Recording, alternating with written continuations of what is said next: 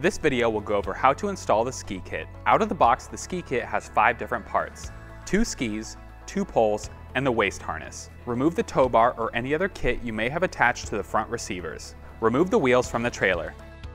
Next, attach the skis to the trailer. It doesn't matter which pole goes in what side.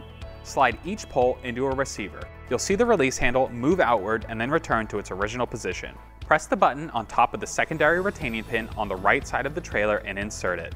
For the Encore and Encore X, slide the pole into the receiver. Then install the retaining pin. Repeat on the opposite side. Once the poles are locked in place, step away from the trailer and adjust the length of each pole to accommodate your own skis and poles. Next, grab the harness. Tighten it until it's snug. Now, unclip the retaining pins on the waist belt. Choose the loop on the side that centers the plastic eyelet on the middle of your hip and pull it through the eyelet. Slide in the retaining pin and secure. Repeat the same process on the opposite side. Now, you're all ready to go. Just remember, downhill skiing is not recommended, so stay away from those black diamonds and go have some fun in the snow.